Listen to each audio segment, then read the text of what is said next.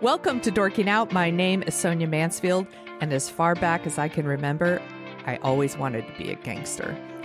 Joining me is my podcasting sister from another mister, and the co-host of Dorking Out, Margo D. Hello, my friend.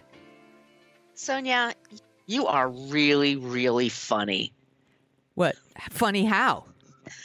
I just think you're funny. All right, that's it. We are dorking out about 1990s Goodfellas. We've been thinking about Ray Liotta, of course, who passed away. Was that last week? Last week. He's like 67 years old, died in his sleep. So yeah, that's young. Yeah. And he's one of those people who's always good in everything he does. So hence Goodfellas. It is. He's a mighty good fella. He's a mighty, mighty good fella. This movie is based on the nonfiction book Wise Guy by Nicholas Pileggi. Thank you. And Martin Scorsese co-wrote the script, and he also directed it. Did you read the book, Margo? Did you do this for book versus movie? We did. Yeah. That's my other podcast. It's on our Patreon wall. Yeah. Okay. I figured you had. I love this. Yeah.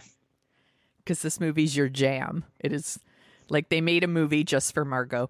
It stars Robert De Niro, Ray Liotta, as we mentioned, Joe Pesci, Lorraine Bracco, Paul Sorvino, and 27 other actors who were in The Sopranos. So if you're like, this feels like I've seen some of this before. You've seen so many of these people in The Sopranos if you watch The Sopranos. And if you haven't watched The Sopranos, you should go watch The Sopranos because it's really, really good. Up. Yes, it does. Did you see Goodfellas in the theater? Yes, I did. And I was on a date and we had a great time. It's a great date movie because there's shit to talk about afterwards. That's true. It's a conversation starter. It really is. And yeah, I remember the first time I didn't know about that bit. That's what's fun about going to a movie theater back then. Yes. Is, before people had phones, it's that, people just sit there and watch the movie. It's astonishing. But when he does that whole thing, he goes, what do you mean? What do you mean funny? Yeah. It's like you could hear a pin drop because everyone's like, what the fuck is going on right now? Right. And then he's like, I'm just kidding you. Yeah, I almost had you. And everybody was like, whew. Okay. But there's times like when Ray Liotta beats up the boyfriend. I mean, There's lots going on. It's a violent movie. Yes. There's a lot. If you don't like cursing, not for you. A lot of salty language. Yes. You're going to be pumped out. But I find it thrilling. It's so exciting. Is it excessive? Sure. Yeah. But it's memorable. I don't care if it uses Gimme Shelter again. It's a great song. It should be in every movie. Yeah. I don't care. Yeah. At least it's a good song that's in every movie. Right. Yeah. It's not the Macarena or something that's appearing in every movie. Bop, which we'll talk about later by Poison. Can you imagine? Not a good Poison song. I like Poison fine. Bop, bop in every single Martin Scorsese movie. I think that'd be like the meat on the coat, the people on the coat thing, like they're on the meat rack. That's what I'm trying to say. Skinny bop. Bop, bop, bop. Yeah, that would totally work. You should re-edit this movie, Margo. You know what? I'm going to put that on. I'm going to put it on my, I'm going to TikTok that shit. Yes. There you go. Writing that down. Yep. This movie, obviously, it's considered one of the greatest gangster movies ever made. And for obvious reasons, because it's super fucking good. Now, Margo has seen this movie many, many times. Surprisingly, this is like my third time watching it. I saw it in the theater. I really, really liked it in the theater, obviously, because I'm not a monster. Probably saw it one more time, like rented it when it came out, really liked it. And then over the years have started watching it because I know I like it. And then I realize I'm not in the mood for this kind of violence. And then I stop it and watch something else because it's intense. It's intense. And the movie, it's 2.5 hours long, I think. And it fucking moves. The whole movie feels like a movie trailer to me, actually. Like it just, like the music and the cutting, or when they don't cut even, there's like that amazing long tracking shot through the Coca Cabana. Like the whole movie feels like a movie trailer to me. And it's it's intense to watch. And I feel like it's not the kind of movie that you just walk in on halfway through and like you need to watch it from beginning to end. At least that's how I feel about it, which is maybe why I haven't watched it as much as other Scorsese movies. I watch this to fall asleep sometimes. Oh my gosh. That's how well this and The Godfather I could watch, and I can wake up a little bit and then turn off my Kindle, but I know exactly where it is. And I'm like, also, not to brag, but I'm writing a book about films. You can brag. You can brag. And there's a lot of stuff that's filmed in Brooklyn that's from this movie. So I've rewatched a bunch of films, and so I have another way of looking at it now. It is long. I mean, for me, I do have my favorite bits, and I can sure. But yeah, it is violent, and sometimes it's intense. There's the drug scenes are really intense. That whole thing at the end, yeah. But Ray Liotta really holds it together. Oh my God, he's so fucking good. Great. He's so good in this movie him already. And I'm one of those people. I'm not totally into narration. I think it's a little lazy. Sometimes it's like we don't know how to say what's going on, so we're just gonna have somebody tell you. It totally works for this movie. I think it does too. As a character, because he's very quiet in his scenes usually. He's not the most boisterous one. He's not the one that talks the most. And so it's good to have him, like, when he feels comfortable, like, oh, this is the shit that's really happening. Yes. Because he's holding it together. But it's the clothes, the music. I'm sure every person that wants to be a director has seen this movie. Yeah. Because every shot, you're like, how do I do that? And just so much of what is in this movie, you see it in so many other movies that come after it. Like, this was the first. Like, so much of what we know about, like, gangsters and the mob and all the stuff, like, what we know with The Sopranos now. Before all of that, there was Goodfellas. And it's just so fucking good. And I do want to mention, like, that narration. Just, first of all, Ray Liotta, like, his narration is so fucking good. It doesn't sound like... It sounds like he's really telling you a story and having a conversation with you. It doesn't sound like some other voiceovers where it just feels like, I don't know, like he's reading something to you. I don't know if I'm explaining it well, but it feels like he's having a conversation with you. And also just the sound of his voice. He has a really good voice. He had a great voice. He was a good-looking man with a great voice and very talented. And supposedly was very sweet. Very, I know. R.I.P. I know. As I sip my rosé. To you, Ray Liotta.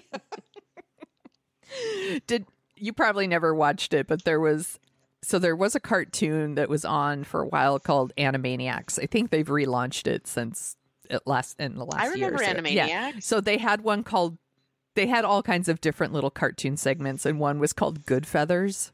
Do you remember Goodfellas? No. Okay. Oh my God, that sounds amazing. Okay, so it was these three pigeons, and one was like the Ray Liotta character, and he was always smiling. And then the other one was like the Robert De Niro character, and then there was a Joe Pesci character, and that's the one that would always lose his temper every single episode. So it was like, and then he would yell like, "That's it!" And then he'd start fighting with people. And it was so funny because I was like, is this supposed to be for kids? Because kids aren't watching Goodfellas.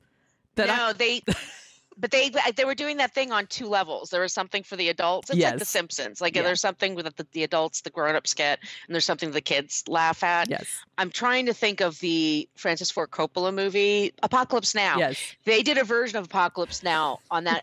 That was the funniest fucking thing I ever seen in my life. It's hard to get. I think they scrubbed the internet of it, or YouTube of it, but if you could find it, it was a great show. Old Animaniacs episodes had Pinky and the Brain, and it's very, very funny stuff. And I think there were things there for kids, but I think it was definitely geared to the 20-somethings and up at the time. Yeah. So, but we're not here to talk about it. Animaniacs, no. People are going to be like, what the fuck? Yeah. So, shall we start at the beginning? Shall we run through it? Yes. All right. You want to lead us, or you want me? I want you. I'll do my best. I haven't seen as much as you. So, So it does open with the, as far back as I can remember, I've wanted to be a gangster. And he is like across the street basically from the mob, and he sees like all the perks they get and all the privilege that comes with being a gangster, and he gets a job working for them. He's just a kid, and he's working for them, and he's parking cars, even though he's not tall enough to even see over the steering wheel. He's running errands, and he's making himself useful and indispensable, like running around with the main boss, which is Paulie, played by Paul Sorvino. He's so good in this. Everyone is so good. I know I'm going to say he's so good in this. He's so good in this. Yeah.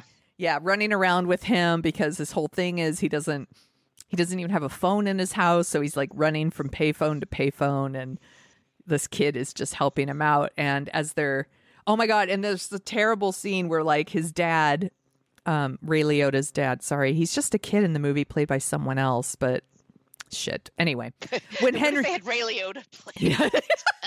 By the way, they all do play like ages from like 20 to like 50 or something like that.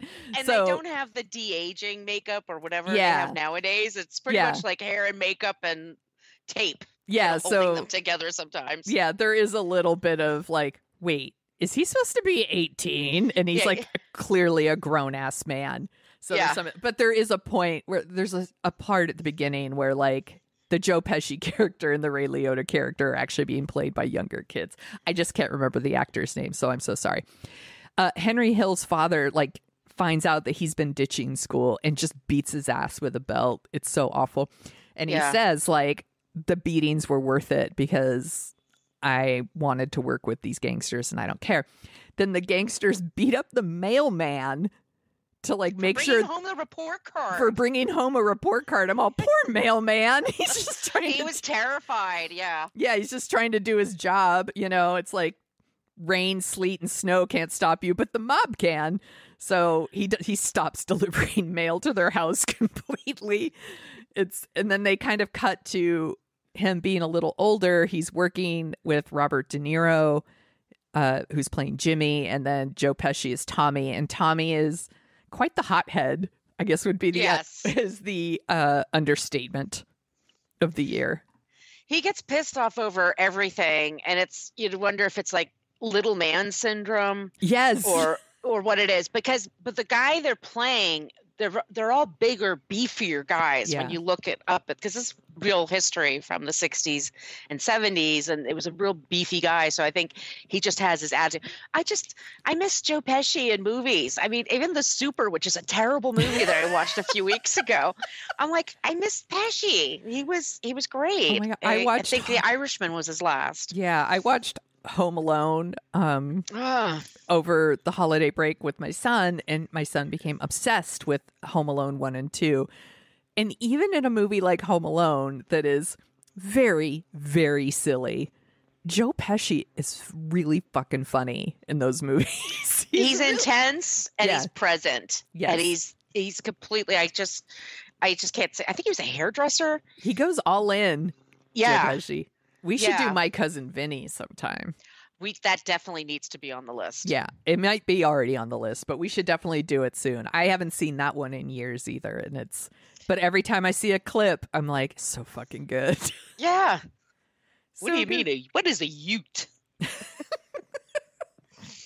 He's great. Robert De Niro is beautiful and looks great. He does. He leads the kids, and Henry does get that. What do they say? It's not picked, but he's pinched. Yes. By the cops, and he doesn't blab, and they all make a big thing.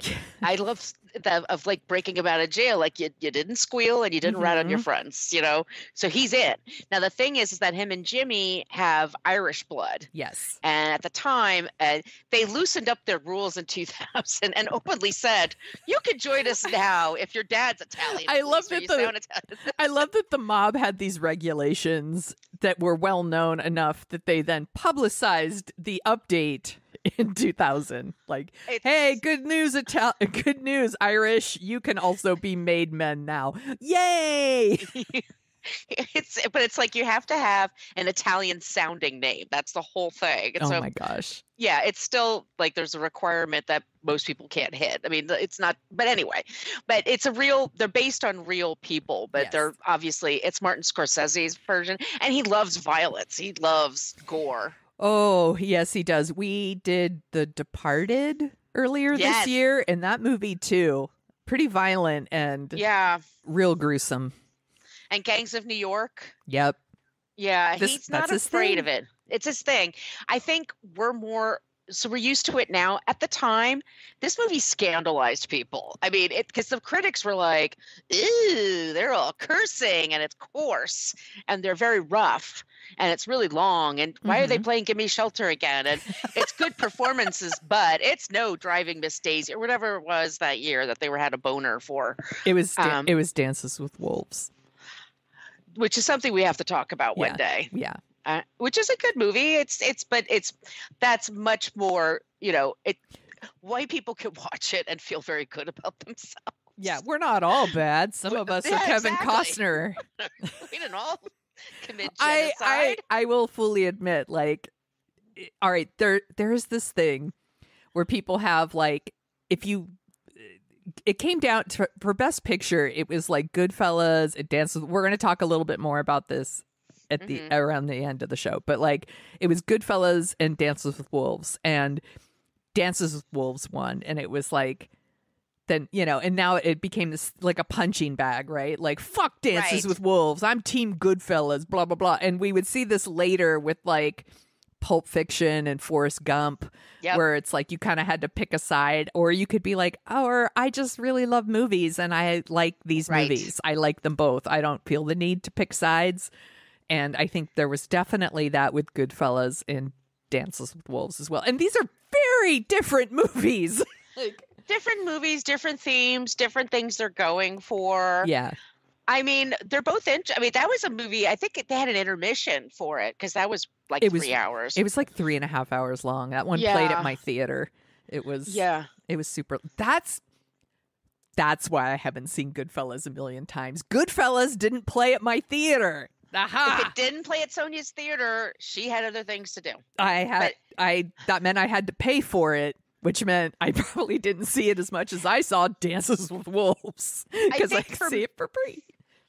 It was on TV quite a bit. It was one of those in the 90s on TNT. It was repeat. It was played on TV, but there's a TV version, which is already jarring enough. And if you're kind of used to that in your brain, and then you see the real version, you're like, "Hey!" It's like Saturday Night Fever. It's sort of like, "Ooh, bully! This is not." Is the TV version like 45 minutes long? It's you frigging moron. Yeah, it's exactly. Oh, fudge you! It's so stupid. I'm gonna beat the snot out of you. Total voice change. I'm going to beat the snot out of you. It is. It's a little silly, but it still has the music, which is great. I mean, you get the gist of it. Yeah. We fast forward and Henry's. You get the gist of it. Just the way Martin Scorsese intended. You get the gist of it. Sorry, I didn't mean to interrupt. No, that's okay. So Henry grows up and he's in his early 20s, and that's when we meet Ray Liotta, who was 30 or 40 when he did this? Who knows? I think he's in his 30s. Yeah. And it took like a year to get the part. It was a big, because what was the movie he did before? It was The Passion of Christ. That's what I don't watch over and over again. No, you don't watch The Last Temptation of Christ? Last Temptation, sorry. By the way, there's the Mel Gibson one, and then there's the... So like a year, maybe 2 years before this, Martin Scorsese does The Last Temptation of Christ, which, by the way, it's a really good movie. It's just a fucking bummer. Yes. But like the ending isn't great. Yeah, spoilers. Spoilers for The Last Temptation of Christ. On the New Testament. It doesn't end well for him. But it like all these Catholic organizations and churches, they all freaked out and they were like protesting the movie, and I was like, they hadn't even seen it, and it was they did that all the time, by the way. The Catholic Church loves to protest things they don't see or hear. Yeah, they love it. they love to boycott music and concerts that they would never go to, and it's whatever. But yeah, that was so poor Martin Scorsese. Like literally, he had bodyguards for a while because like people were threatening his life. This is the pro-life party, by the way. Like threatening his life, you know, because he made a movie they didn't like. It's so ridiculous. But yeah, it took forever to get for him to get work on this one because of the outcry over that one, right? Right. And when you meet, or, you know, whoever Martin Scorsese's interviewed, he's not like Oliver Stone or Quentin Tarantino. Right. He doesn't have this like gigantic personality. He's not smug. He's not, you know, I'm the smartest person here. I'm the most interesting. He seems like somebody who really observes people and observes details. And that's what he's into. And he likes to tell stories. That's his thing. Like, it's very funny when you're like, this is a man who like really has a lot of violent films, and he looks like he would be almost like a afternoon tea person. I'm sure he was a cokehead in the 70s. Who wasn't? They all were. Me too. In elementary school, it was right. It was rough, but I think he had his moments. I mean, but he loves music and he loves film. He loves art, and he's really interested in people, and he's interested in people who are messy, as we would say now. And he's really good at that. And so Henry is growing up. He never really is like the big shot but Henry Hill, he had to go under witness protection. And then he was such a blabbermouth that he just started calling Howard Stern and just calling into the show. So they eventually like, all right, we're not going to pay you to be a witness protection if you're going to call like this nationally this 20 billion people. Right. Such a dumb. He was a dumb. He couldn't help himself. No, he was a bragger, and he would talk about, and then the other mob guys would come out and like, look, he was not that big of a deal, but he was a good talker, and he was really good at talking to people and getting things from people, and he didn't lose his temper. He wasn't a pushy person. He just was unbelievably charming, and had his addictions, and then grew up poor, and saw this kind of lifestyle and thought it would be fun, and he liked it, but ruined himself and his family. Yeah. You like him. I mean, he's not the nicest guy, but he's an interesting guy. I would go for drinks with him. I would love to make him laugh because Ray Liotta had a great laugh. He has such a good laugh, especially in this movie. Like, it's real good. It's so, and then he meets, so they're all become friends, and he meets, this is the best. And to be in a Martin Scorsese movie, as a woman, you've got to really have a thick skin and just push your way in, because there's so many guys. Yes. And of course you have Lorraine Bracco, and she's beautiful. Yes. And she's so good. So good in this movie. She and Henry, they go on a couple of dates, and then he blows her off. And so she shows up where he is with his friends. And it's like, you stood me up? Because that's never happened before. They're turned on by each other. They get married. It's at this place in Brooklyn. They have kids, and then you find out from him. And there is the whole tracking shot, and it's beautiful for a restaurant, and you meet all the characters. So it's famous. Such a famous scene. Yeah, and you could Google that shit. I mean, it comes up everywhere, and then everybody tries to do it now. Like there's always people trying to, and I remember. I don't know if you remember that, but seeing that movie theater was like, holy shit, that camera just keeps going. Yeah, because especially like I said earlier, the whole movie feels so much like a trailer, like a movie trailer to me. To have a shot where there isn't a lot of editing going on, it really, there's like a couple of those in this movie. There's another one later where they're sitting in a diner having a conversation, and it just like the perspective is adjusting, so it looks like it's like moving in on them or something. But this shot just stands out because it's really long. It's like a really long tracking shot of Karen and Henry, and they're going into the Coca Cabana, and they're going like downstairs through the kitchen, like through the employee area, and he knows everybody, right? So he looks so famous to her. To Karen, like she's not used to this. He gets a front row table created for them. Yes, with champagne. She's wearing a gorgeous outfit that he Yes. bought for her. Of course, she's, wooing, he's wooing her. Yeah. He's showing what he can bring to the relationship. Yeah. I think, and also we should remember, like, MTV changed movies. Like, Yes. movies did become, like you were saying, like shorter edits, Mhm. quicker scenes. So to see something like this that kind of lingers Yeah. is nice. That's why you want to see a movie. It Yeah. just, yeah. And they get married, and then she finds out that Italian men, mobsters, they have wives and they have gromazes. Yes. And they get to live a certain life. You get to get a house on Long Island, and Yes. just shut the fuck up. And Sorry, and have their kids and keep their home. and go shopping. Yeah. So they say what Friday nights are for the girlfriends and Saturday nights are for wives. I'm like, I would never. Oh. Yeah. I think it's some relationship that would work fine. I think for some people, but I think it's just like how you want to live and what your boundaries are. And, I'm not going to judge. I mean, but Karen isn't into it. Let's just say that. She wants him home. He takes off for weird hours. Mhm. His temper comes out. I love it when he beats up the guy that tries to molest her. I'm sorry, turned on. Okay, that's wrong. But Yeah, she says, I got to admit, it turned me on. And by the way, that beating, it's fucking brutal. fucking brutal. And that's, like I said, in the movie theater, people were like really upset. Like, it was like really intense, but you feel safe around him. Like, I'm like, nobody's going to fuck with me. This guy is going to take care of it. Yeah. And well, also, like, so after the tracking shot, like, she asks him, like, what do you do? And he says, I'm in construction. And it's like, she, at this point, she knows, but she kind of just, she's not stupid. yeah, she kind of is like lying to herself. And it's the lie that a lot of people tell themselves, by the way, when they like someone, like Exactly.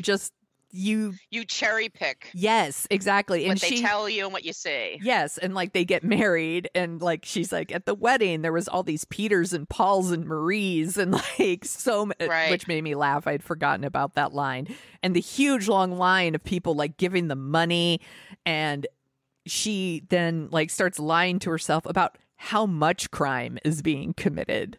Where she's just like, it's a little bit of crime. He's just, just to get us some of the extras. Like, she really likes the lifestyle. Absolutely. It's, once again, like paving the way for what you'll see in The Sopranos a little bit later, where like Carmela, like, was in, Yes. like, she would just pretend that he wasn't a mobster. But And she had enjoyed fights with him. Yeah.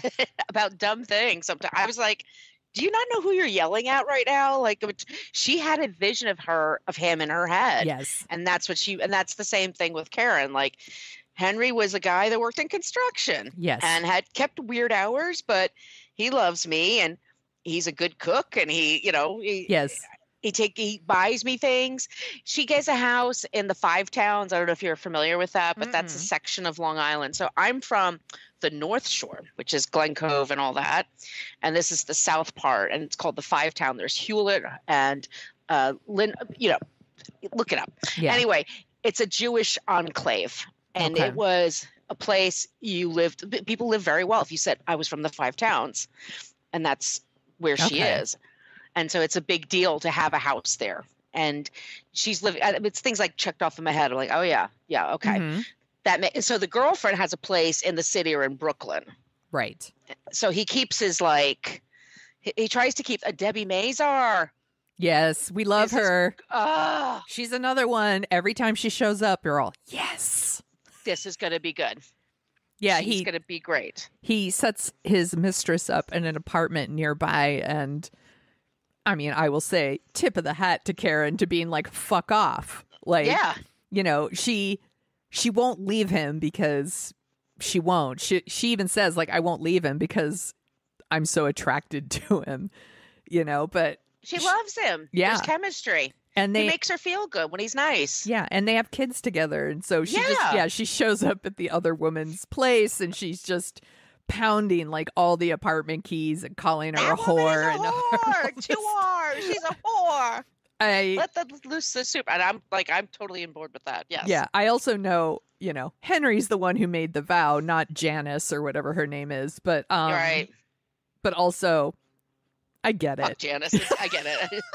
As much as I love Debbie Mazar, she knows what she's doing. Right.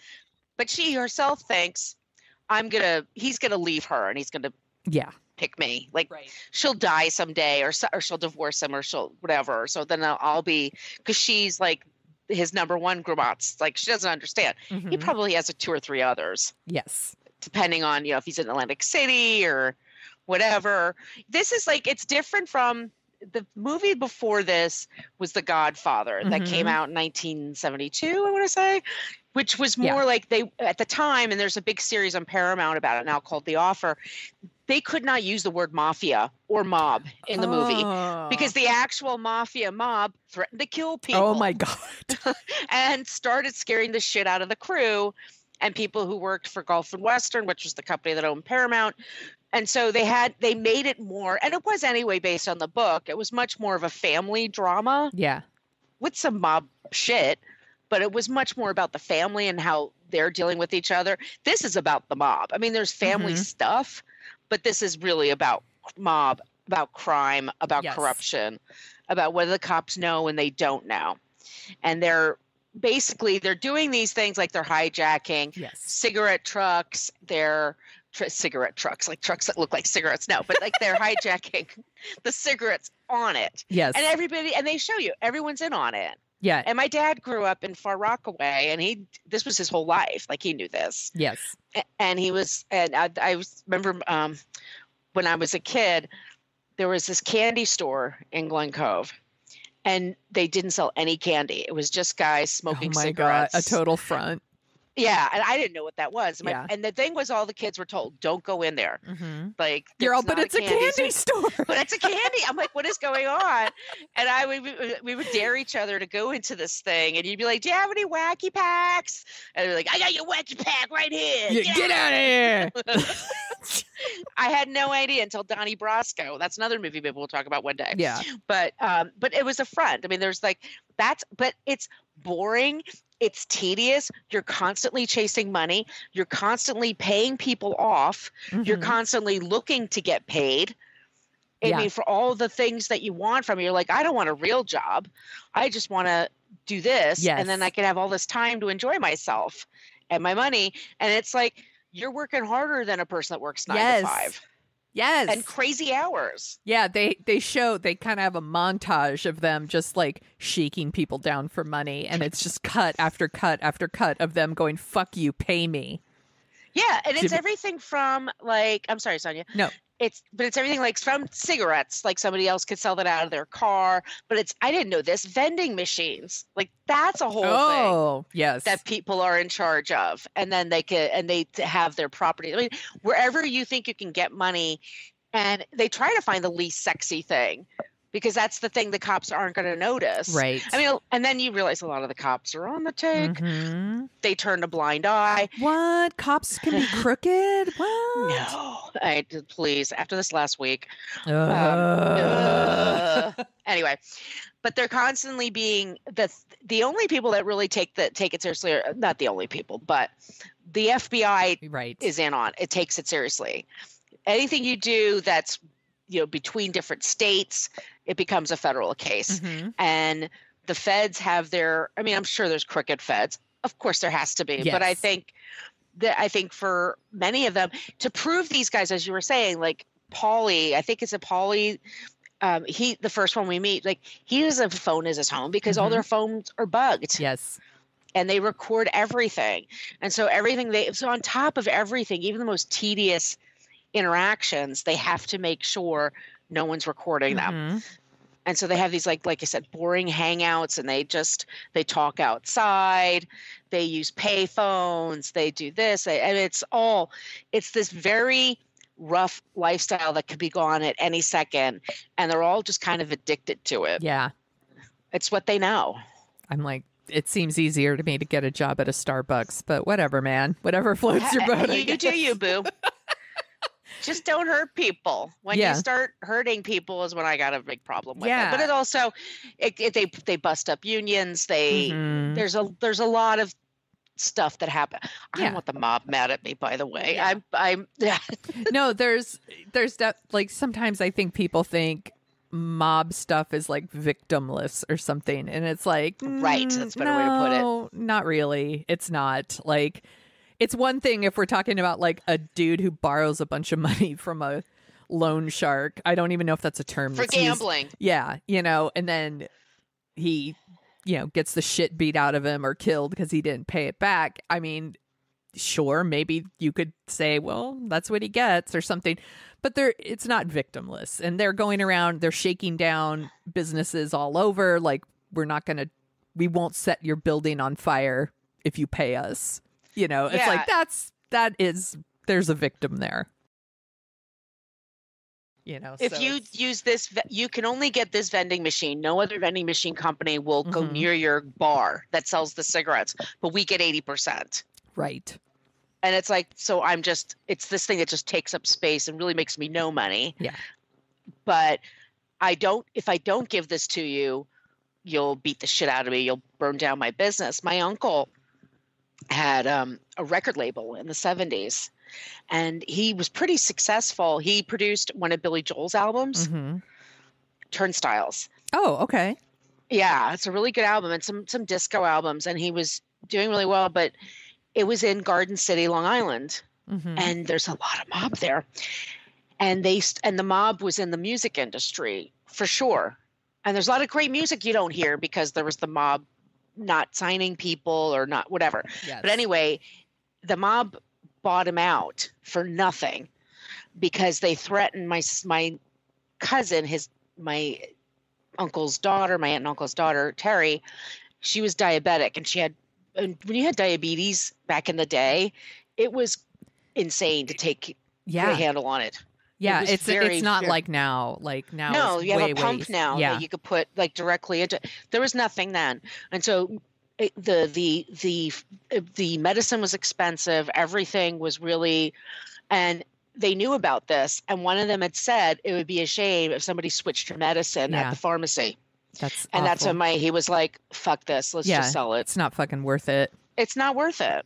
This movie does a really good job of showing what the day-to-day for a gangster is like, and there's this. They have some voiceover also from Karen, from Lorraine Bracco's character, and she talks about how they all spend time together. Like, that the idea of family is like all these mob people and their wives and their kids, and they're all together and they only hang out with each other because they're the only ones they trust are each other. And then and she's like, and then all of it starts to become normal, and you find yourself accepting more and more outrageous shit. Because it's like any abuse of a relationship. Yes. Exactly. Yeah, any crazy family. Yeah. And Karen is 100% like an abused wife who just can't bring herself to leave him. And then the movie starts ratcheting it up. So like the arguments become more frequent. More people are getting killed, mainly by Tommy, who's like losing his shit on people. And he's the one that's in line to be a made man. Yes. He could be, but he fucks it up with his temper. And he kills, spoiler, Spider, Michael Imperioli from The Sopranos. Yeah. Christopher. He has a part. I still call him Christopher. I did that in one of my posts. But he just smart mouths him, and he just kills the kid. And they're like, now we gotta find a place to put him. Yeah. Like, people, you can't just kill a person. There's people attached to that person, and he's going to get upset. And he's just doing it. Like, every time he gets pissed off, it's that's it. And he fucking murders someone. So Tommy's undoing ultimately becomes that he murders this maid guy, Bats. And they do it without permission. And this is also a famous scene where they're driving around and like Bats is in the trunk and they think he's dead. And he's not. And but they stop at Tommy's mom's house and she cooks for them, and that's Martin Scorsese's mom, correct? Yes, and she's fucking hilarious. She's so funny, and like there's just this whole thing where like she's cooked for them and they're eating, and like Tommy's just like, "Hey, I'm gonna borrow this knife." Like She's like, okay. Yeah, he's like, we Why hit don't it. you find a nice girl? Yeah, he's like, I find I a don't nice. need a girl. I need you. I just got you, Ma. He said, I find a nice girl every night. How much do you want her to cook for you? How good do you think that food is? I bet I'm it's sure. so fucking good. I'm sure it's that pasta. A big bowl of that pasta and sauce and a glass of red wine. I would be so happy. I want to watch I want to eat that with some peppers Yeah. and sausage, and then I want to just hang out on their couch and watch a ball game. Good. I bet it would be perfect. I bet she would give you Tupperware full of She totally would. She would send you off with leftovers. 100%. And I love her painting that she made. Oh. So I should buy a painting like that and just hang it up in the house. See if anybody notices. Yeah, exactly. Yeah, I'm into it. She's really great. Like that. It's such a good scene. This is Mother. And I think it's Mother and his father in that scene. And supposedly he didn't tell her what was going on in the movie. Like he says they're just going to show up and you're going to feed them. And that's all that is. So just improv. Yeah. So they just said, make us some, she cooked them some food and she just talked to them about everyday things because she didn't know somebody was in the trunk.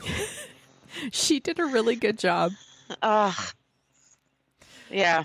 Yeah. So Tommy is now murdering people left and right, but somehow he does not end up in prison. But what happens? Does Henry beat someone up? Henry, no. Okay. Oh, God damn it. You're okay. I'm a little confused. No, so Tommy, he's a hothead. I mean, and they're all warning him. Like he's up to be a made man, and a made man means you're not going to get whacked. Right. And it means you're in charge. You have a lot of responsibility. And Tommy, he's never going to get made.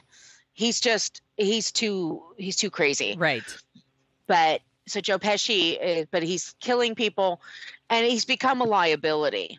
And there's only so much Jimmy can do. Like everyone loves Jimmy, but he's Irish, and so he's never going to get any higher in the organization. Same with Henry. Yeah. Like they're kind of at the top of where they're going to be in the organization, and they're worried because especially when he killed Spider, he kills somebody like you just never know who's related to that person, right?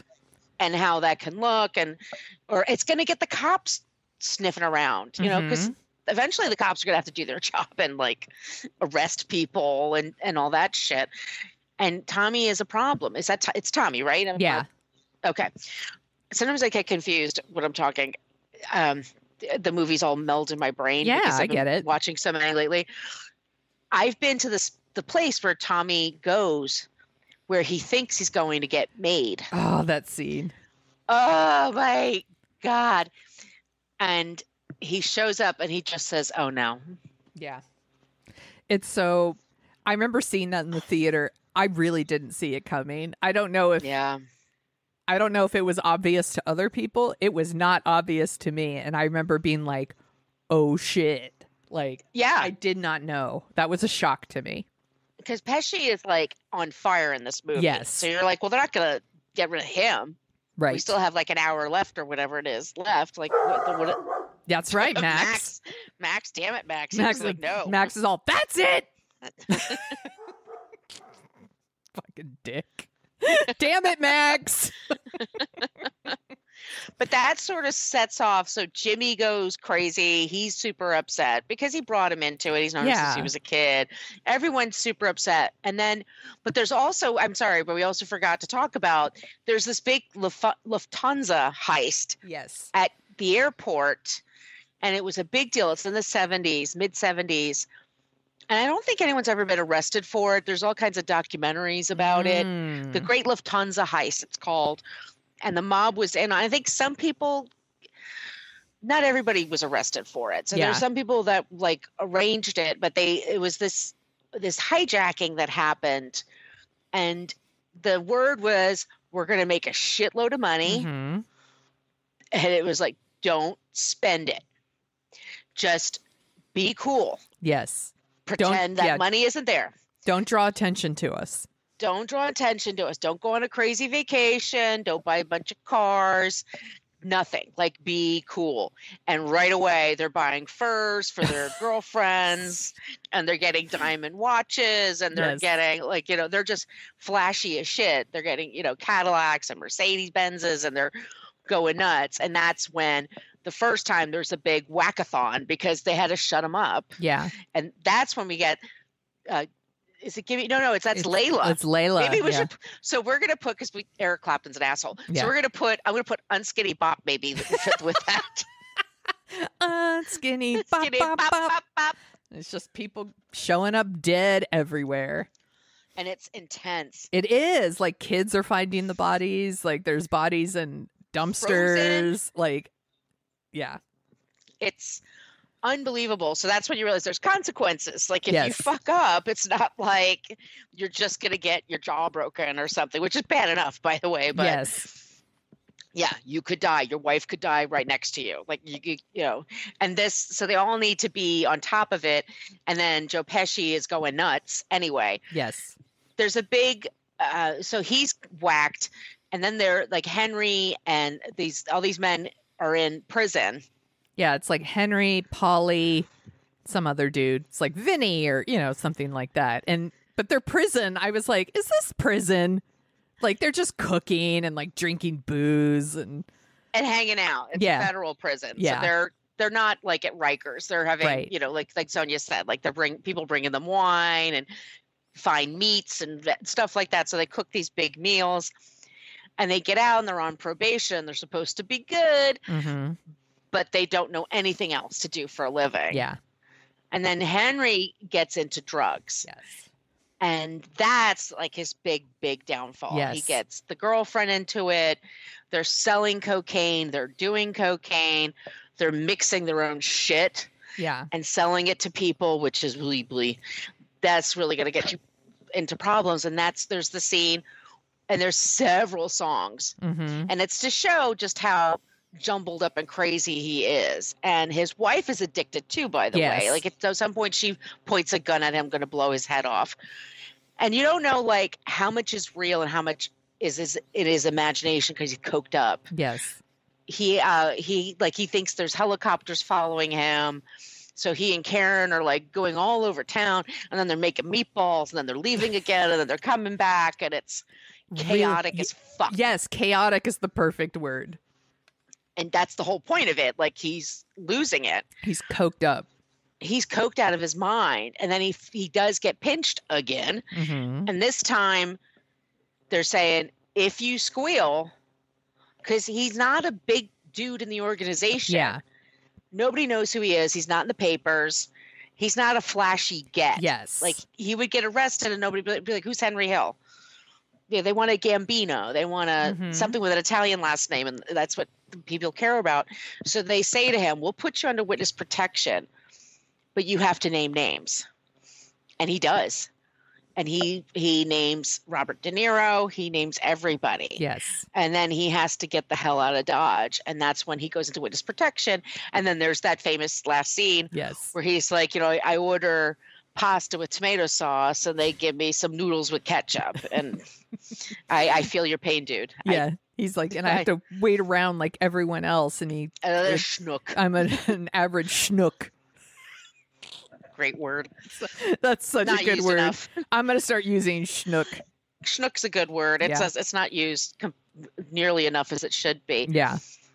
And then the last scene, you know, I go from rags to riches, which always makes me think of Carmine Ragusa from Laverne and Shirley, because that's what he would sing all the time. Because I'm old. You're hilarious. And that's the movie. And it's a really good movie, and it's got like a title card that lets you know like that he was in witness protection for years, and I guess he got arrested again at some point, and I don't know. He published a biography. Yeah, I'm like, he's not in it anymore, obviously. No, he calls Howard Stern constantly. And then unfortunately, he gets back into drinking and drug use, Right. and he's kicked out of witness protection. He divorces from his wife. Yes. And he dies from alcoholism. Yeah. I want to say 2005 or so, somewhere around there. Yeah. But yeah, it's, people now think Henry Hill was a big deal. Like when you see a documentary about the mob and somebody mentions Henry Hill, you're like, oh yeah, he wasn't that big of a deal, Right. but he was in it his whole adult life. He had his fingers and everything, but he wasn't like a top guy. Right. It's such a good movie. It's just it's fucking good. You're here for your hot take. Hot takes. Goodfellas is really good, you guys. It was a big deal, though. It was a big deal when it came out. It was, and like I said before, like some critics, some people got very freaked out by the violence. I don't think anybody would be nowadays if this were. I think we're much more used to it. For sure. Yeah. With the rise in true crime documentaries and all the fucked up photos we all see now, this is nothing. This is nothing. Right. I read that Al Pacino was offered Robert De Niro's role first, and he turned it down, and instead he did Dick Tracy. And he regretted it, and I'm like, yeah, no shit. Because he did talk about Dick Tracy a long time ago. Yes, we did. But it's not in the feed. Correct. Y'all don't need to hear it. Our take was, it's not good. No, it's not memorable. There's not much to talk about here. And our other guest on that episode, not good. Not memorable. So, other people that were considered for the role, it says Tom Cruise. This is for Ray Liotta's role, I should say. Nicolas Cage. I'm like, maybe. He would have been good. Sean Penn. He would have been good. Yeah. Alec Baldwin. He would have been good. They're all good actors. Yeah. Do I like them as people? Some yes, some no. Exactly. And then the other one was John Travolta. Yeah. I'm like, yeah, maybe. I'm like, sure. Is this your favorite Martin Scorsese movie? Oh, that's a good question. I do like Age of Innocence, believe it or not. That's another movie he's done. That's a really good movie. It's a really good movie. I actually enjoyed The Irishman. I know some people, I mean, it is long. Yeah. But it's on Netflix. You can watch it. Yeah. On your own time. I wasn't a big Gangs of New York person. Yeah, I was the same on that one. It's not that I didn't like it. Actually, I liked it. It's just, it's not one it's not something where I'm like going to go back and watch over and over. Did we do the one, oh, goddamn, what's the name of it? 80s comedy, Griffin Dunn? Oh, After Hours. After Hours is really good. Yeah, we have not done After Hours. And then he did the documentary about the band, the last. Yes. That was really good. Damn, what was that one called? I can't find it. Anyway. But that's a really good one, too. Yeah, I guess it is my favorite. I mean, like I said, I've seen it so many times. Yeah. I mean, come on, he's Martin Scorsese. You could pick so many of these movies. Exactly. And say it's your favorite. I just like him, too. Yeah. I find, like, some directors are real egomaniacs, and some of them are just worker bees. They're just people that know they have a vision and they can solve problems. Yes. And I love it when he's on TCM recommending movies. He's such a movie fan. Yes. I love it when I love people who love movies. And all movies. They're not such snobs. Like, I only like things that are really obscure that no one heard of. Right. He likes popular movies. I find him very likable, and I think he's a good authority on movies, and he cares about them, and he loves New York, and he's very involved here in charities and nonprofits to help artists here in New York. So, yeah, I'll take more of him and less Oliver Stone's and Quentin Tarantino's, and I like them fine, but I don't ever want to fucking hear from them again. Quentin Tarantino's another one, like a person who also super loves movies, and I don't think he's a snob about it because he likes some stuff that was definitely, I would say, quote unquote, lowbrow. Yes, but he can be a real prick about it. It's that too cool for school kind of thing. But I do oh, you like that one? Didn't you know about the thing that came out 2 years before? And I was like, yeah, no, because no one saw it because it's that thing. Oh, right. You like that band? Oh, Weezer? I liked them before. Oh, yes. I liked them before they were cool. Right. Sorry. That's my stuff. No, it's not your stuff. It's everybody's stuff. So this movie was nominated for 6 Oscars. Yes. including Best Picture and Best Director, and it won for Best Supporting Actor for Joe Pesci.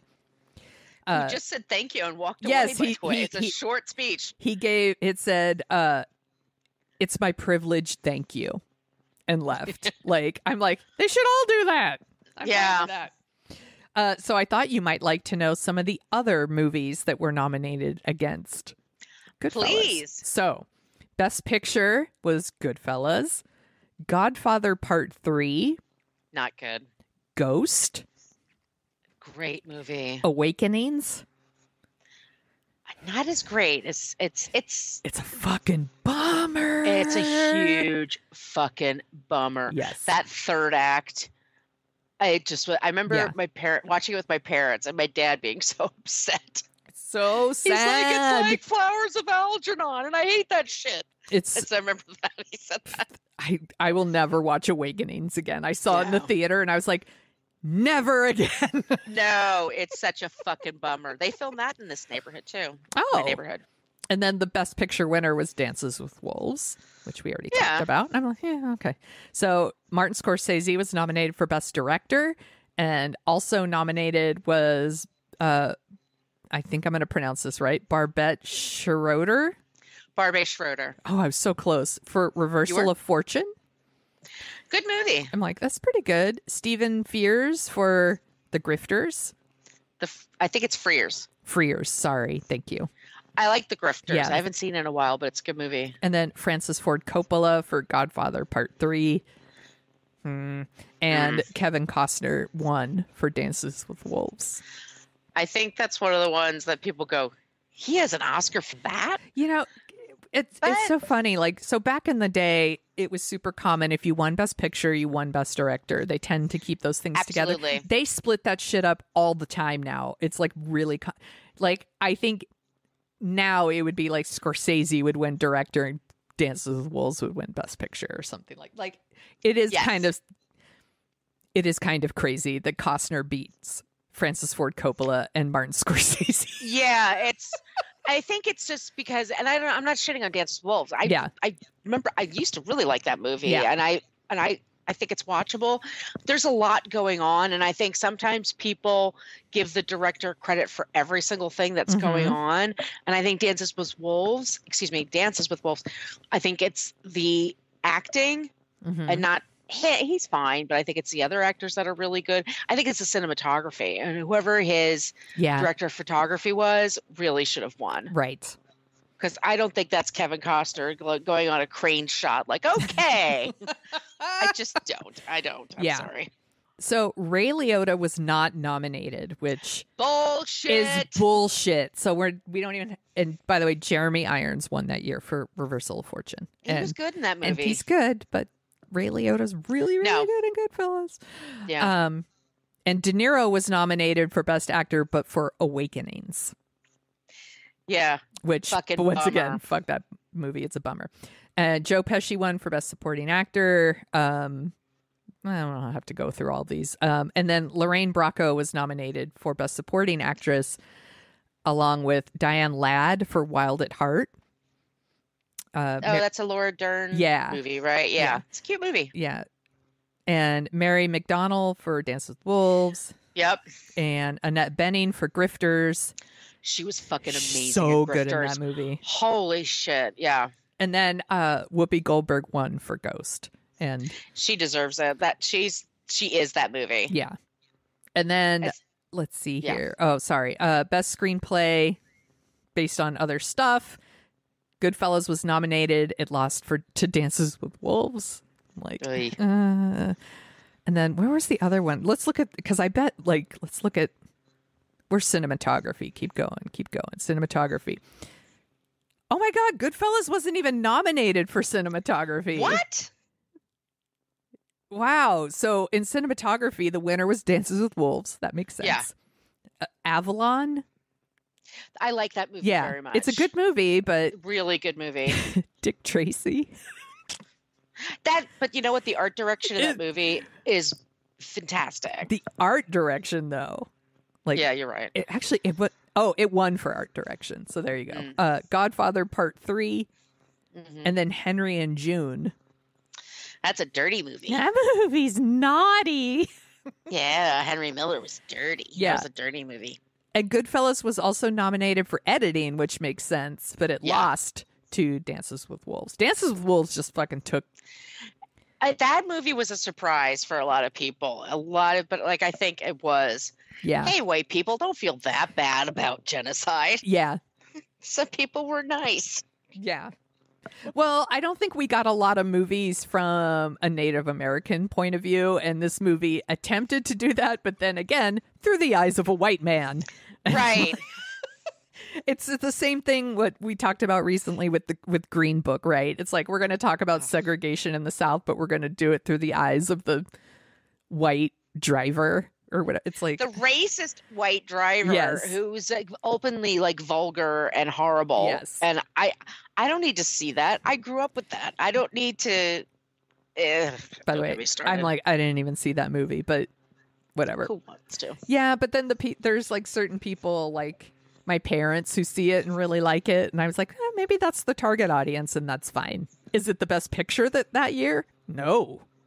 No, not even close. So that's our Oscar talk for today. Do you want to hear about the top songs? Yes, I do. So the date is September 22nd, 1990. That's when the weekend the movie came out. Number 10, Poison, Unskinny Bop. Unskinny Bop, Skinny bop, bop. Bop. MC Hammer, Have You Seen Her? That album was huge. Tell me, have you seen her? Have you seen it? Question mark? George Michael, Playing for Time. I love George Michael. George Michael. That album, that Faith album was fucking amazing. So good. Okay, this is someone I've been listening to a lot. I've been dorking out about lately. Yes. Phil Collins, Something Happened on the Way to Heaven. I saw him recently. I guess he's been touring with Genesis, and he can't even play the drum. He's not even can't play drums. That's something he hasn't been able to do for a while. Yeah. He can't even stand for very long. He's in a chair. Oh my God, how old is Phil Collins? He's not that. Hey, Google, how old is Phil Collins? 71 years old. That's not old. How old? 71. You couldn't hear that? No, he's 71. That's not too old, but I think he has a crazy ex-wife. He's got all kinds of shit going on for him. But I was like, I really like Phil Collins' music in the 80s and the 90s. Oh my God, I did too. I loved it. I've been listening to him, and so that song is one of my favorites, and it's adult contemporary radio for sure. Yes, it's not edgy at all. Mm-mm. It's not the Pixies for sure. But I don't care. I don't give a shit. Look, not everything needs to be edgy and the Pixies. No! Some things can just be Phil Collins, and that's okay. That's fine. Prince, Thieves in the Temple. I fucking love listening to Prince. Nelson, I Can't Live Without Your Love and Affection. Oh, if you don't remember Nelson, watch their music video. They had such beautiful hair. Beautiful hair. Great voices, beautiful hair. Yes. The songs, Maxi Priest, Close to You. You couldn't get away from that song. I still love that song. That's a good song. It's a good one. Number 2, you'll like this. John Bon Jovi, Blaze of Glory. Oh yeah, I've been pushing hard for some Young Guns action on this podcast. I'd be into that. And this is I wasn't a big Wilson Phillips fan. Oh. Release Me. That was a big song. I did love Wilson Phillips. Some things I'm like, I need to turn in my chick card because I just never. No, that's not true. You could still have your chick card and not like Wilson Phillips. I absolutely liked Wilson Phillips though. my first roommate when I first moved to New York, she worked for a TV magazine when they used to have those things. And she interviewed Carney Phillips. She was on a talk show. Yeah. And she said she was like the sweetest, Aww. nicest, just the most like outgoing, fun person ever. Like she adored her. Oh, that's nice to hear. Yeah. All three of them have like beautiful voices, and they do. And they have the pedigree. Yeah. They kind of, I don't know if it was like their agents or whatever tried to turn them into like a sexy girl group kind of thing when really they were more of a vocalists. They're more of a Fleetwood Mac vibe to me. I think so too. And if they were like out like 10 years before or 10 years later, they Yeah. might have had a different career. Yeah. But it was the MTV thing. Like, Yes. and poor Carney Phillips talks about it all the time. Like they were just constantly trying to put her on a diet. Yes. And that had to be Carney Wilson, excuse me. It's China Phillips. Yes. Who was like the sexy. Yeah. They kind of were always putting her like in the front. And She's on YouTube. She's married to Billy Baldwin. yeah. And she's on YouTube a lot, and she's very sweet. I think she has some kind of like Kim Basinger. I think it's just like some kind of an anxiety thing about. Aw. Yeah, but she seems like super nice. They all seem really nice. She went on. Yeah, I'm like, you might know this because I know you like to watch stuff like this. She was on Family Feud last year. Do you know this? It's some sort of charity thing, right? So she's on there, Right. and before she gave her answer at one point, she did this like thing where she was clapping and she was going, "Holy Spirit, activate! Holy Spirit, activate!" What? And people were using it on YouTube all the time. So she was like a YouTube meme for a while, Good for her. and then she was like redoing them and like laughing with them and making videos with it. It was really, really funny. Like people were just taking her voice and running with it. It was pretty hilarious. I think that's one of the best things about TikTok is the people doing that with Yes. like. I do like that. Yeah. What's that called? Where they use They like anyway. stitch them together. They Yeah, like I stitch. do like that. Yeah, Lizzo is very active on TikTok, and all these people are doing a dance to a Lizzo song, and then Lizzo is like commenting on their dances, and it's very fun. Janet Jackson likes TikTok too. Do I not follow Janet Jackson on TikTok? I better get You on need it. to. I'm gonna fucking Yeah. fix that shit right after we're done recording. She is constantly like, "Oh, that's so great!" Like, because people are always doing because she's a fucking great dancer with Yes. great music. Yes, Oh, Janet. love her. Hmm. What else are you dorking out about, Margo? In addition to Phil Collins, because I want to be ahead of the curve. HBO, The Staircase. I'm still loving that. Yes, I'm all They caught had up. the owl attack. I was shocked, but they had the owl attack. My friend Kim and I were texting back and forth last night. We're like, I still think he did it. Oh, I 100% still think he did it. I think you and I talked about this off mic. I said the episode they did on the stair. Oh no, we did talk about it in one of our episodes because we did the who killed her. I think that episode does the best job of making a case for the owl theory, but I still think he fucking did it. Yeah. Yeah. Hacks. Have you been watching Hacks? Yes. So good. I fucking love Hacks. It's so Jean Smart. good. Can we just have her in everything? She's And so Laurie Metcalf. Can they just be in everything? Like, I just love them. Jean Smart is so fucking good on this Yeah. show. It's stupid. It's stupid how good she is. Hulu finished Under the Banner of Heaven. Oh, I'm behind on that one. How is it? It's a bummer. Okay. It's a stone cold bummer. I like a lot of people think the Joseph Smith stuff, the origins of Mormonism, it gets a little tiresome. It almost looks like drunk history to me. I kind of want, like a Patton Oswalt, really drunk, kind of narrating it. But yeah, I think it made a good case for fundamentalist Mormons and how they created this atmosphere and the patriarchy and all that shit. I liked it. It's a great book. Yeah. It's a really good book. And then Wet Leg. I'm still really loving Wet Leg. Their music is great. It's great for summer. Mm-hmm. And then my biggest point of pride is that I got you to watch Below Deck Down Under with your sister. So I don't know how many episodes are in a season. I think there's 14 right now, and we've watched 5 or 6 episodes, Okay. and we're in it. Like, I'm gonna keep watching. I was like, thanks for the new addiction, Margo. Yeah. So I'll be watching that, and I definitely have thoughts and feelings about that because there's just some people on here where I'm like, wow, that's really smart, and these people are really thoughtful and they are really thinking. And then there's others where I'm like, oh my God, you're such a fucking asshole. And it's fun to and it's yell fun. at the assholes. Yeah, and you're right. The captain is very, very handsome. He's sexy as shit. Yeah. He and all the women flirt with him, and they had a trip where it was a bunch of strippers. Yeah. And sex worker, like people were in adult entertainment movie. Yeah. Adult entertainment, that's the best way to put it. And one of the women really had the hots for him, and she like visited him in his captain's lair. Yeah. And she was wearing like this gold bikini and her little lucite heels. She was cute as a button. Yes.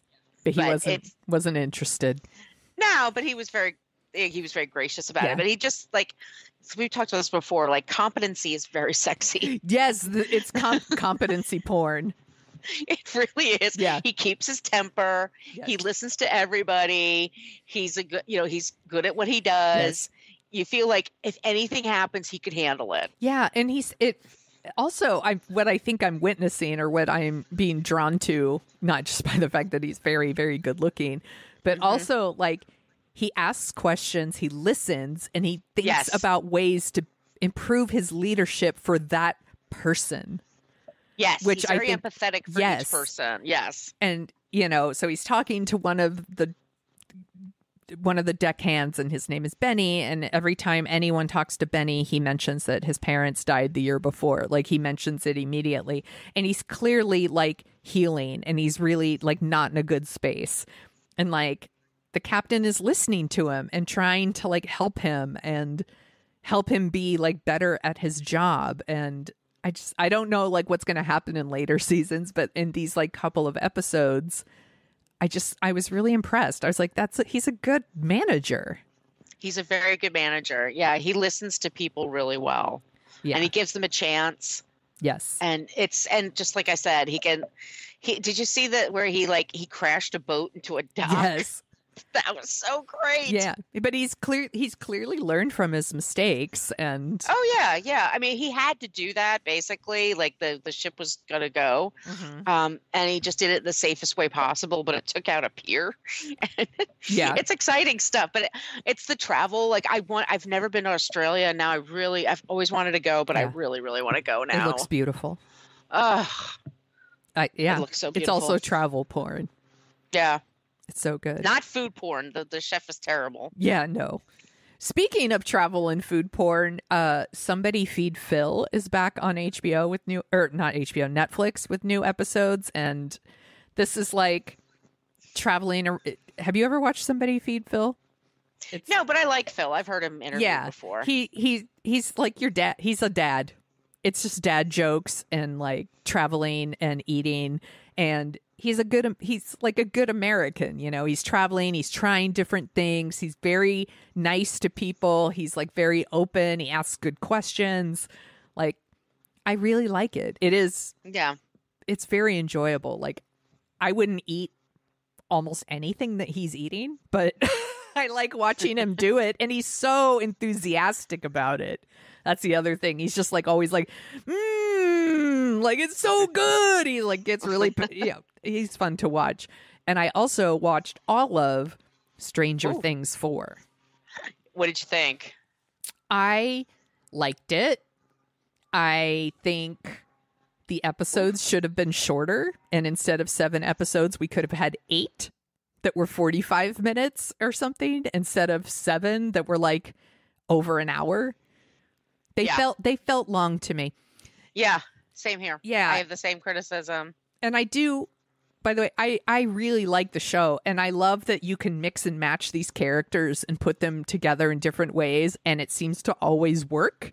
So you had like Robin and Nancy hanging out together a lot in these episodes, and I really liked that dynamic. I love Steve. I love the direction they've taken Steve, who started as like kind of the prick of season 1 and now is like one of my favorite characters on the show. He's the nice guy. Everyone likes him. Everyone can count on Steve. He has the great hair. Yes. Yeah. Like, he's such a prick in the first season, and now he's like, you really like Steve. Like, everyone loves Steve. And there's just this whole thing with like, the David Harbour's character. Yeah. Damn it. What's his character's name? The sheriff. Why is it totally blanking out? Anyway, he's in like a Russian prison, and I was like, it's just like it's too much, and it was too long, and it was like every episode it's just him getting his ass kicked in a Russian prison. And I was Which like, is not fun. No, it's not fun, and it's like taking me out of the fun of the show. Yeah. That's all. And Winona Ryder's in the plane with the guy. Yeah. It's going to Russia. I don't know. Yeah, the Russia stuff is not paying off for me. I like Jim the other Hopper. stuff better. Jim Hopper. It's Hopper. Jim Hopper. Yeah, sorry. God, I'm so annoyed that I couldn't think of his name. Yeah, like I just feel like that stuff could have been tightened up, or yeah, I just felt like it's just too much. I didn't want to watch 7 episodes of Hopper getting his ass kicked in Russian prison. Like that's too long. No, I missed the heart. I liked him in the first season and the second season. I died, but who knows? I mean, aren't they like? Isn't in next month they're going to release the other episodes? Yeah. So we have like a couple more coming, and I know that's because right now it's all separated. Like there's the people who are back in the town. There's the kids like that were in California that are now heading that way. So they've got everyone separated, like Elle and Will and all of them are in California heading to the town. There's the kids that are in the town. And by the way, all that stuff is really good. Like all the stuff with Steve and Robin and Nancy and Dustin and Sadie, like, yeah, she's really good, by the way. She's really good. That's my daughter name, by the way. If I ever had a daughter, I was going to call her Sadie. I just love that name. Yeah, she's just a secret weapon this season. She's so, like, the actress is so good. And she's fantastic. Yeah, and there's a whole thing with, like, Kate Bush's running up that hill that's, like, it's so fucking good. Like, and that song's doing really well now. It's like #1 on iTunes or something. Yeah. But it makes me think of the Chocolate War when they used it in that movie. I've never seen the Chocolate War. What? I haven't. Should I see it? Should I put it on my list? Yeah, put it on my list, dude. Yeah, it's a classic 80s movie. Okay. Yeah, that song is awesome. And of course there's people, right, on like social media who are like, oh, people are just now finding out about running up the hill from Stranger Things. It's like, who cares? Who cares how people find it? Then when it came out, asshole. Yeah, exactly. And now they get to enjoy it. Just let them enjoy it. God, people are such fucking buzzkills. They're such buzzkills. Like I can't take that pretension. I hate it. I hate that I pretension. hate when people gatekeep things. It's like, just let people fucking enjoy Kate Bush if they want. I almost said Kate Moss, by the way.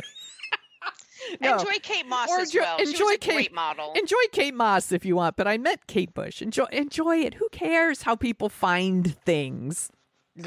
I don't. I don't either. Enjoy. Yeah. And I don't care that you like something super obscure that no one's ever heard of and no one ever will. Right. Good for you. Shut the fuck up. You win. You don't get a trophy or anything, but whatever. No one wants to talk to you because we don't have things in common, but enjoy that. Isolation. Dumb fuck. Dickhead. Dicks. We're so salty. We are salty today. We're talking like Goodfellas. Yeah, we are. That's it. Fuck you. Do I amuse you? What the fuck am I, a clown to you? Where can people find you on the internet, Margo? I am at Brooklyn Fit Chick on Twitter and Instagram. I'm at Margo Donahue on the TikTok, and my site is brooklynfitchick.com. And if you like the sound of our voices, and I assume you do, we also co-host a podcast called What a Creep, where we talk about creeps of the past and the present, and we end every episode with someone who's not a creep. Feel free to join us over on that one. It's real fun. The episode out right now is Ted Cruz. And one of our listeners said, Ragey Sonia is her favorite Sonia. I fucking hate Ted Cruz. Like most people. And we also talked about The Kids in the Hall, which are not creep. And they're on Amazon Prime, the new season. So check them out. Yeah, that's also a good recommendation for people. Yeah. You can find me at thesoniashow.com and The Sonia Show on Twitter and Instagram and TikTok. And if you would like some stickers, you can email us at dorkingoutshow@gmail.com, and we will send you some no matter where you are on the planet. Margo will send you stickers. I will. And we also take requests. So if you want to tweet to us or email us or anything, put it on our Facebook. You could go to the What a Creep group and put it in there. Whatever you like. We love requests. We do. And you can find Dorking Out at dorkingoutshow.com on Twitter and Facebook. And sometimes even Instagram when I remember. This was super fun. I'm really glad that we got to talk about Ray Liotta and Goodfellas because it had been too long since I'd seen it. And also on Skinny Bob, we cannot forget. Skinny Bob, Bob, Bob, Bob, Bob.